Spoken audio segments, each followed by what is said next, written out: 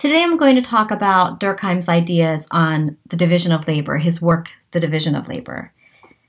The question that Durkheim is trying to answer in this piece, his concern, is that of the Hobbesian question. And this was a question posed by the philosopher Thomas Hobbes in the 17th century. And what Hobbes wanted to know was, how is it possible for people to live together without constantly being at each other's throats? How do we avoid a war against all? And Hobbes' answer is provided in his book, Leviathan. And the answer was, he said that we enter into a social contract. People give up many of their freedoms to a powerful state so that that state will in turn protect them from each other. So Durkheim wasn't satisfied with that answer, and he wasn't satisfied with the answers provided by utilitarianism, which was a famous philosophy of the 19th century. Some of the utilitarians were John Stuart Mill and Jeremy Bentham, and they argued that humans are self-interested creatures who attempt to maximize our rewards and minimize our costs. So society for the utilitarians was nothing but an aggregate of individuals pursuing their own self-interests. Why is the utilitarian answer problematic? Well, we'd have to think about what keeps society together. What keeps us all from destroying each other? How can we explain altruism under those kinds of ideas? People don't always act rationally, and rationality can be socially constructed. And one of the examples I sometimes use in class is the question of, is it rational to fall in love? Right? So some people, if rationality is socially constructed, for some, it is rational to fall in love because you enter into a partnership and you get things from that partnership. You share workload, you get emotional support.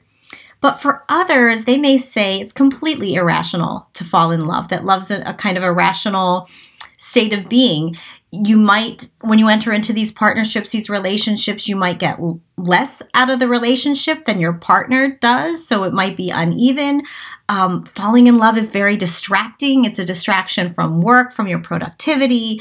You might not spend as much time with your other family members. Social obligations and love can make you do crazy things. So this idea that this utilitarian perspective and its focus on rationality, that's one of the critiques, is rationality socially constructed, and that people don't always act rationally depending on how you define it, and that there are also acts of altruism. Durkheim argued that no social order in which people pursued their own self-interest could be stable.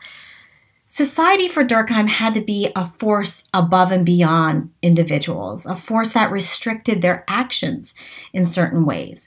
And so in your textbook, Durkheim states, above all, we must determine the degree to which the solidarity it, meaning society, produces, contributes generally to the integration of society. Only then shall we learn to what extent it is necessary, whether it is an essential factor in social cohesion, or whether, on the contrary, it is only an ancillary and secondary condition for it. To answer this question, we must therefore compare the social bond to others, in order to measure what share in the total effect must be attributed to it. To do this, it is indispensable to begin by classifying the different species of solidarity. So in other words, his answer is the division of labor, where he states, as we advance in the evolutionary scale, the ties which bind the individual to his family, to his native soil, to traditions which the past has given him, to collective group usages, become loose. More mobile, he changes his environment more easily, leaves his people to go elsewhere to live a more autonomous existence, to a greater extent forms his own ideas and sentiments. We've certainly have seen this in societies that move from agricultural to industrialized. People move away from their families to make a living. And this change is Durkheim's central concern.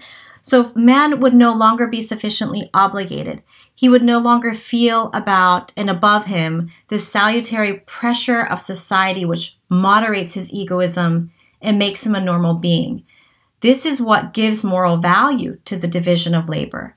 In short, since the division of labor becomes the chief source of social solidarity, it becomes at the same time the foundation of the moral order. So Durkheim comes to the conclusion that a stable social order could be created in two ways: mechanical and organic solidarity. So with mechanical solidarity, this kind is typified by feelings of likeness. It's rooted in everyone doing the same things, feeling the same things, and it's characteristic of small traditional society. And what causes society to go from mechanical to evolving into organic solidarity? Population density. As the population grows, social interaction becomes more intense, and this creates greater specialization. So individuals come to depend on each other so much that they have to harmonize their actions. And so if you look on page 116 of your text, Durkheim states, "The law we've just established is quite otherwise. We say not that the growth and condensation of societies permit, but that they necessitate a greater division of labor." So with that growing, with that population density, that change necessitates a change in the division of labor. So organic society is marked by this increased individualism and specialization. And so you can see here a comparison of mechanical and organic solidarity. And there are different kinds of laws and punishments associated with each type of society. With mechanical solidarity, punishment is punitive. Here, if someone commits a crime, the entire community engages in a form of group punishment. There's not as much concern over the conditions of why the crime was committed. So it's punitive, and it's this sort of collective shaming. Sometimes I point my students, if they've watched The Handmaid's Tale, right, that sort of collective punishment that you see early in that series. And with organic solidarity, it's a focus on rehabilitative punishment. With this kind of punishment, there is a concern over the conditions of the crime. We want to know why the crime was committed. We're interested here in rehabilitating the offender so that they might be reintegrated into society. Durkheim's work then really influenced criminology, and criminology as a field within sociology as well. Durkheim's arguing here that there are functions to crime, right? He's a functionalist. Crime marks the boundaries of acceptable behavior. Crime increases social bonds. It creates social solidarity. He recognizes that what's defined as a crime in one era can change in another, but this often works to the benefit of society. And here you see his example of Socrates. And this is on page 128. He says, according to Athenian law, Socrates was a criminal, and his condemnation was no more than just. However, his crime, namely the independence of his thought, rendered a service not only to humanity, but to his country. It served to prepare a new morality and faith, which the Athenians needed, since the traditions by which they had lived until then were no longer in harmony with the current conditions of life. It would never have been possible to establish the freedom of thought we now enjoy if the regulations prohibiting it had not been violated before, being solemnly abrogated. At that time, however, the violation was a crime, since it was an offense against sentiments still very keen in the average conscience. And yet, this crime was useful as a prelude to reforms which daily become more necessary. So crime is beneficial in that sense, and it evolves over time. It evolves over time in a positive direction, in a way that benefits society. So Durkheim's analysis of crime, like much of his work, and like we've already talked about with the overarching paradigm of functionalism, there's a dismissal here of power. What is defined as a law at any given time is largely determined by power. Who controls the decisions over laws? And who does this benefit? For example, slavery was not a crime for over 200 years. This did change, and so we could argue, well, society evolved and society developed new laws to get rid of Southern plantation slavery. So here I want you to take a look at that film that is in Blackboard for you called Slavery by Another Name. You can also look at 13th, but the reason why 13th is that Netflix series, but I still use Slavery by Another Name because it's drawing on slave narratives and letters that are enacted in this film. And so you can see this history brought to life. So I want you to view this film and think about this, what's going on here in Slavery by Another Name with regard to Durkheim's theory. After slavery was supposed to have been abolished, the white elite did come up with new ways to re-enslave African Americans. And here we see the beginnings of the prison industrial complex. So the film discusses the power and control of a small slaveholding elite. And working class European Americans also benefited from this new system of slavery via the criminal justice system because they would work in slave patrols.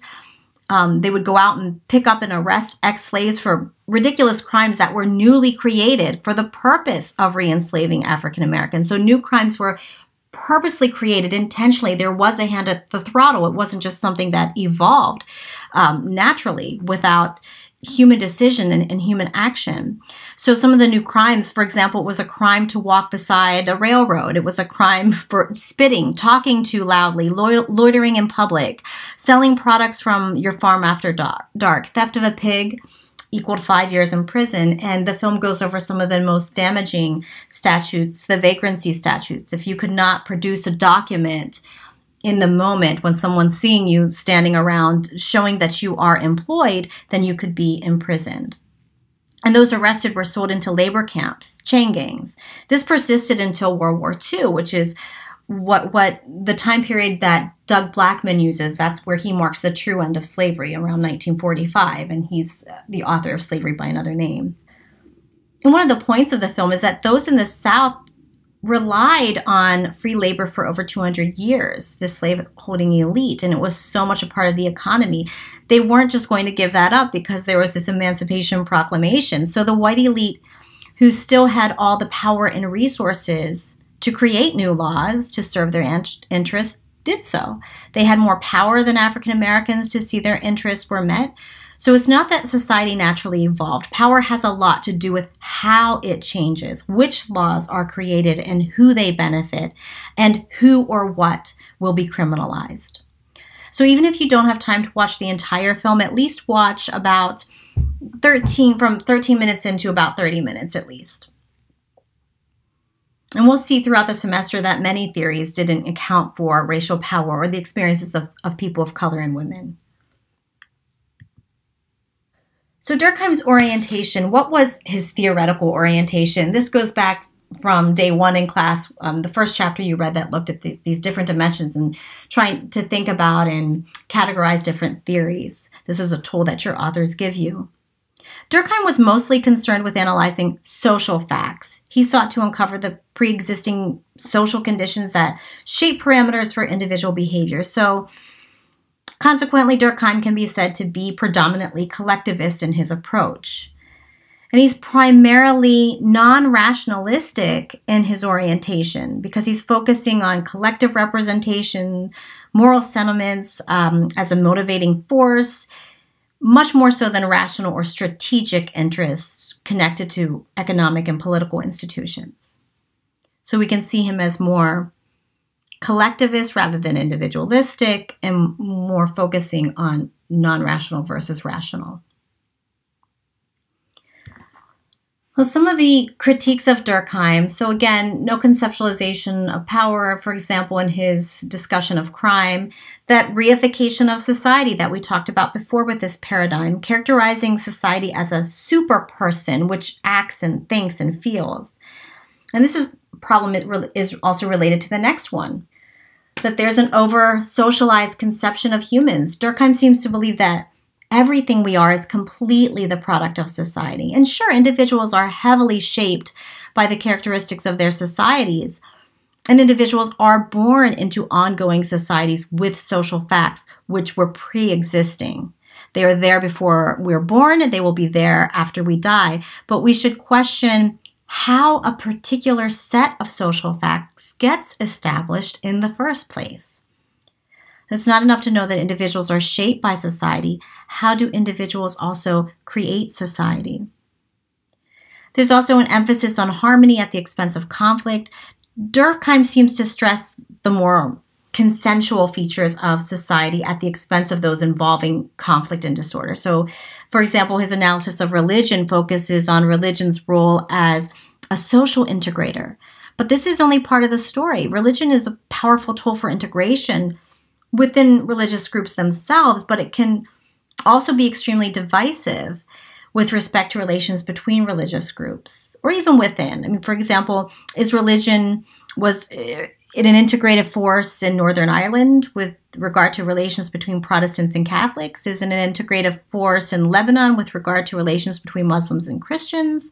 Much of what Durkheim says about religion makes good sense, but again, he's only capturing part of the story. Now, none of this means that all of what Durkheim is saying is useless. As I've pointed out before, his work continues to be very productive. It continues to produce interesting studies and informing studies and new ideas. The balance between social integration and regulation can still explain a lot. And that we looked at with regard to suicide. And we could evaluate a lot of social phenomenon using those variables that he developed. So start thinking about possibilities here for your final paper. Maybe you want to apply Durkheim. So until next time, we'll continue with Merton and other theories of functionalism.